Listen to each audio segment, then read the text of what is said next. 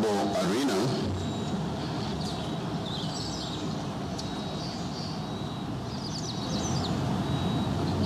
154,828 people have died of coronavirus. Fortunately, 581,182 have recovered. As we continue to fight against this disease, I want to emphasize the issues that I have said, including hygiene, washing your hands, and all the other practices that we have said. But I also want to add and emphasize the importance of nutrition, hydration, and physical activity. The experience we are having is that nutrition, hydration, and physical activity increase our immunity, and therefore people are able to overcome the disease better. Consumption of a healthy diet and engaging in regular physical activities helps to strengthen our immune systems, lower the risk of chronic illness and infectious diseases, and also speed up recovery from illnesses. While on this, I must say that we have noted with serious concern about the non-factual food and nutrition information going around on social media on the healing effects of certain foods or drinks. This is not the time to confuse our people or to engage in publicity theatrics. While we encourage acts of charity, we advise Kenyans to get factual public health information from credible sources, such as professional healthcare providers, the Ministry of Health, and the World Health Organization websites. Fellow Kenyans, the extraordinary times we are living in demand extraordinary sacrifices, understanding and awareness from each and every one of us. Our common heritage as a people is under immense threat, and our limits as a society is being tested to its core. I have said this before, that this is the time for all of us to fight from the same side. If we do not do that, this virus will get the better of us. The measures we have so far put in place, which include the targeted mass testing, offer an opportunity to effectively fight this war. And we fight together, not against each other. To our brothers and sisters in quarantine and isolation centers, we know what you are going through. Most of you have kept the promise, except for a few who have wavered. Everybody is being called upon to make a little sacrifice. It is much better to be counted as among those who helped keep COVID-19 at bay than to be counted as the inconsiderate few who have failed to appreciate the danger that this pandemic presents. What is required is a little bit more patience, sacrifice, and understanding from you, your families, friends, and Kenyans at large. We are also aware that within the same institutions, a number of people are going to the extent of offering bribes to get out of quarantine facilities. This is wrong. I am aware, for example, that in the county of Mandela, there are people, and this has been confirmed to me by the governor, that there are people who bribe their way out of quarantine. Both those who did that and those who let them off will face the full force of the law. We are are aware that there has been administrative lapses which have been raised. We have listened and we have heard. The National Emergency Response Committee is fully appraised and is responding to those concerns. There is room for improvement in management of quarantine facilities to ensure that the sacrifices being made are meaningful. We have issued the requisite directives, and we shall be moving around to ensure that every concern raised is addressed, and your role in containing this virus is acknowledged and appreciated accordingly. On a related matter, I have said time and again that the public needs to be alert to the proliferation of fake news on COVID-19 virus. We have also noted that there are people who are not complying with the movement restrictions in and out of counties and even from neighboring countries. On this, I want to caution truck drivers who are informed are smuggling people from one restricted area to another. I want to tell such irresponsible persons that they are lowering back our efforts to fight this disease. The enforcement agencies are there to deal with these issues, not to become participants in it. I am informed, for example, and this illustrates exactly what we are saying. The governor of Homa Bay informed me this morning of a group of people who traveled from Nairobi in a vehicle, in a private vehicle, pretending that they were attending a funeral, fully equipped with an empty coffin, to illustrate that indeed that they were mourners. Those people traveled all the way from Nairobi during this period when we have stopped movement from Nairobi. They managed to come from Nairobi, traveled all the way to Homa Bay, and thanks to the Homa Bay authority, governor's authority, and administration, somebody got suspicious. And on opening the coffin, obviously found out what I am now informing you. They were immediately put in quarantine, and today I can confirm that the driver is positive. This is what we are talking about. This person has now taken the disease to Homa Bay, where we have now tested the first positive case in Homa Bay. Ladies and gentlemen, this is what I am telling Kenyans,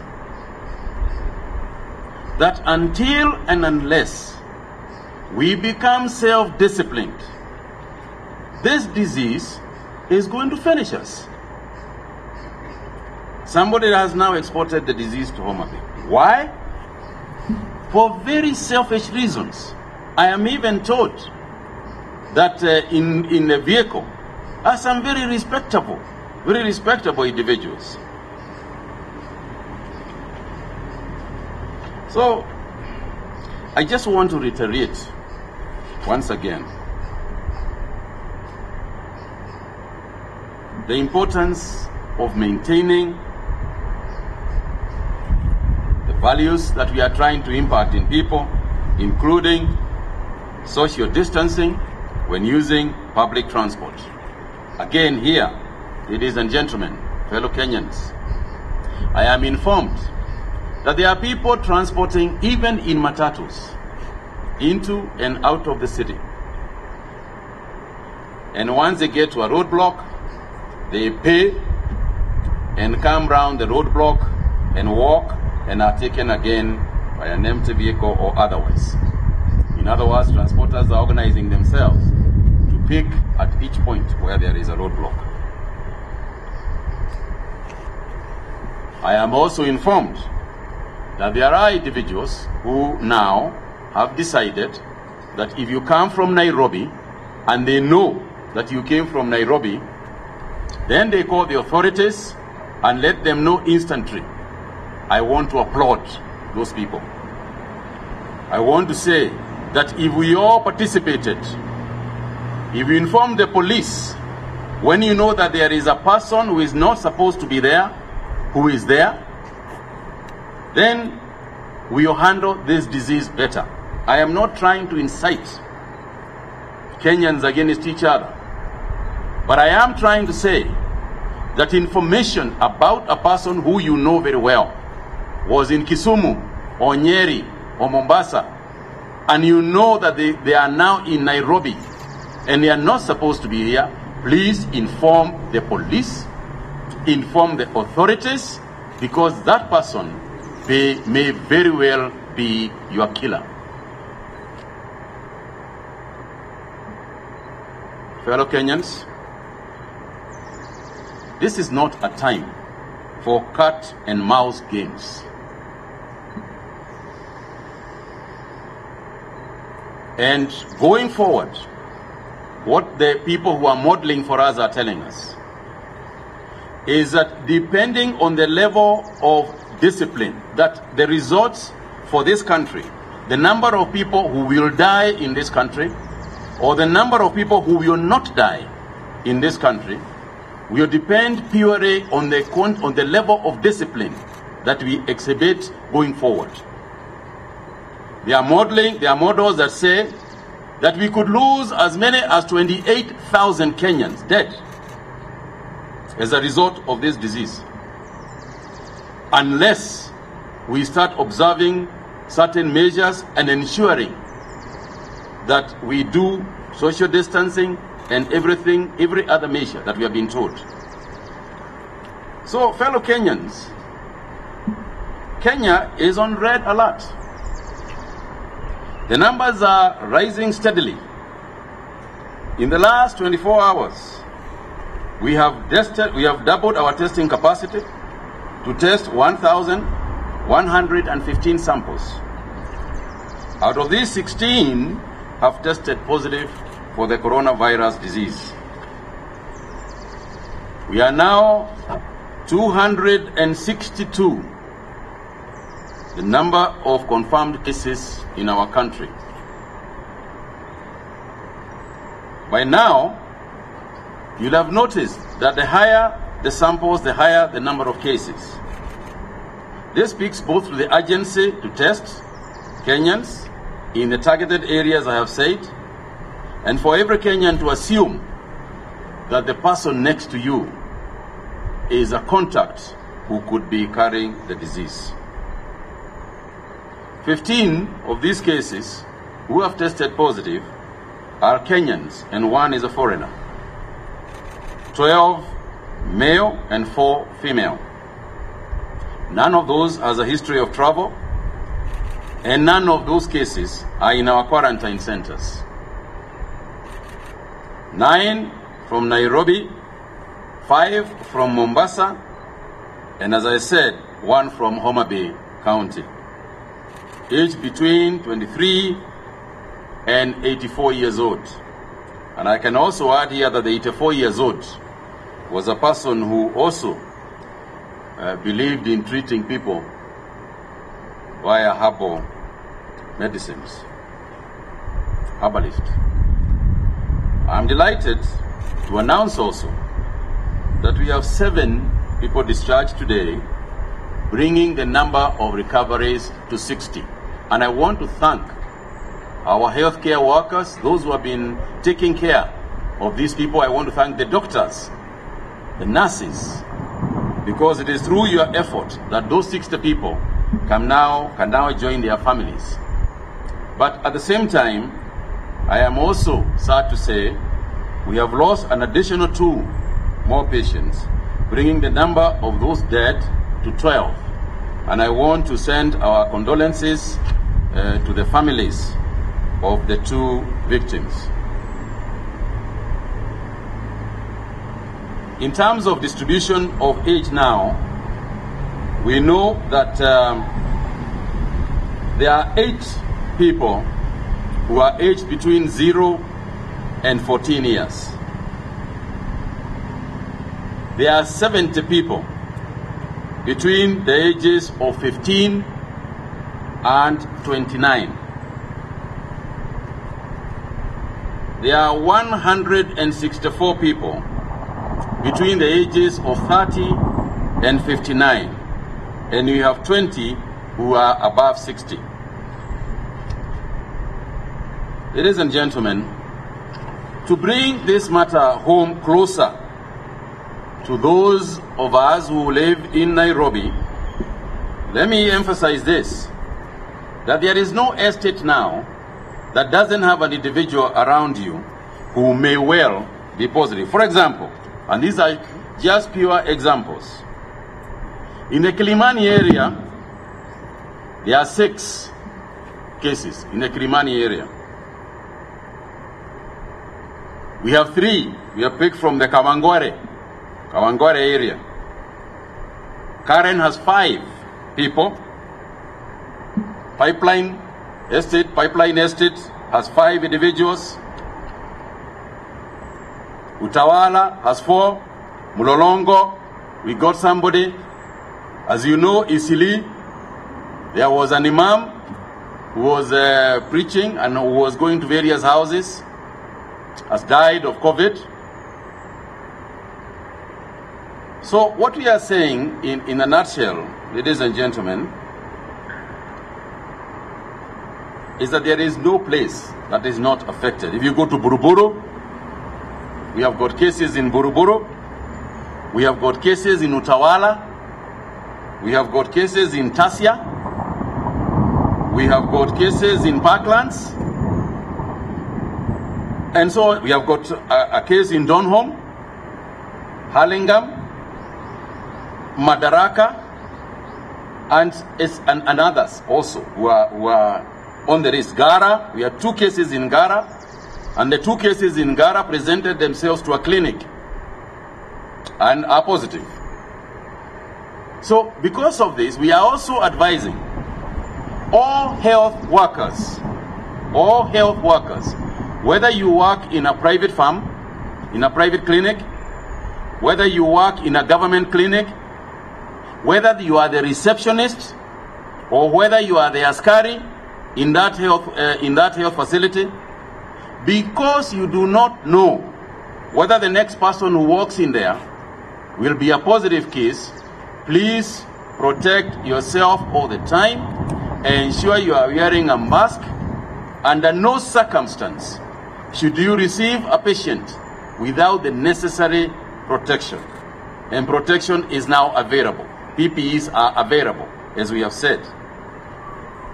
So I want to plead to all of us to take measures that we have announced seriously. Let's take what we are saying seriously, because what I do know is that if we do so, we can be a perfect example of a people living in harmony and a people who have defeated what others in the world have been unable to defeat. We can overcome, fellow Kenyans, we can overcome this disease. We can beat it, but only if we appreciate this is not a government disease. This is your disease, and this is my disease. If we appreciate that, then we can and should overcome. Thank you very much.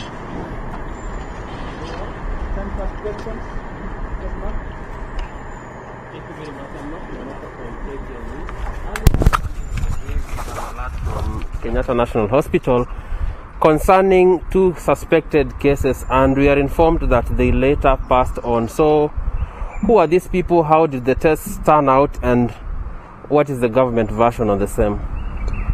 Well, first and foremost, I think that the information that you get from anywhere can only be confirmed here by the Ministry of Health. So if you have any other information, then I'm not aware of that one. Next. Yes, Steve. Steve Leto, Citizen TV. There is, according to your speech, it appears there is need for urgent mass testing.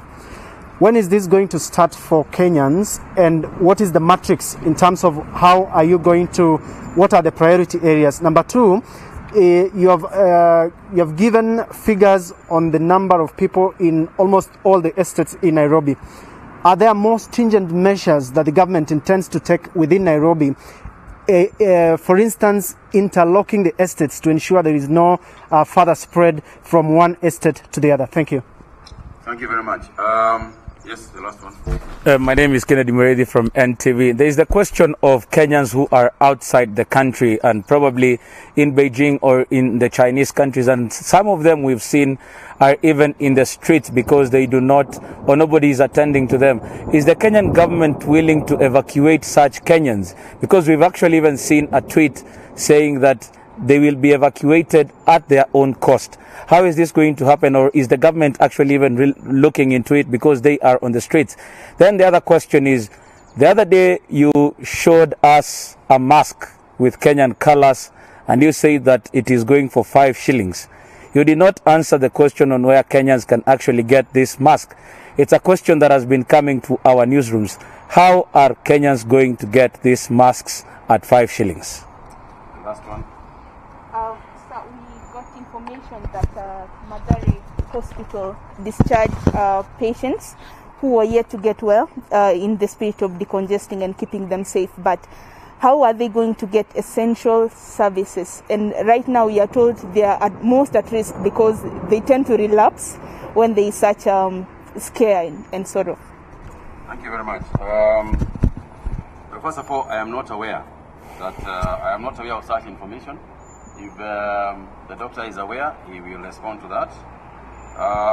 Kenyans outside, we are discussing this matter. In fact, it was the subject of a discussion only yesterday between ourselves and the Ministry of Foreign Affairs. And the government will take certain measures. We are discussing it.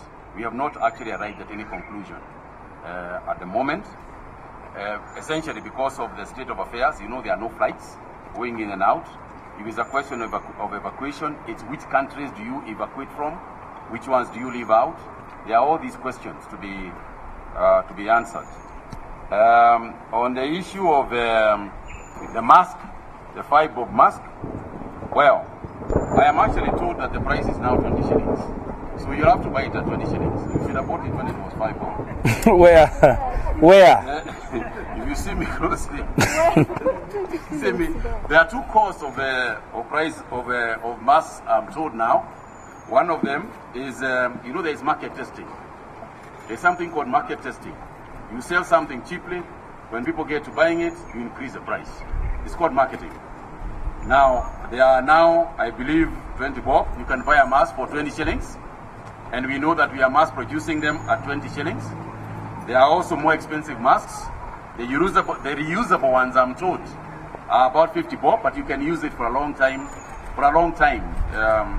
going forward. The stringent measures that we can take, Steve, you know, I don't know why people would want the government to tell them what to do to save themselves. Because, Steve, we have told people don't live out of Nairobi, stay in Nairobi. We have people going out of Nairobi? Yes.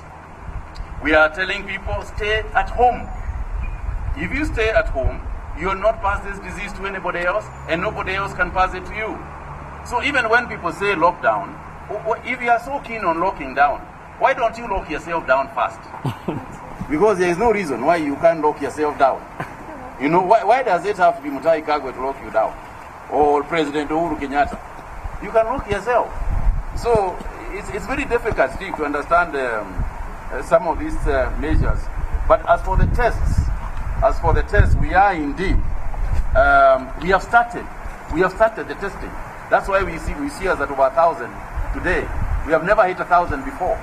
So we are scaling it up as every day you have more and more.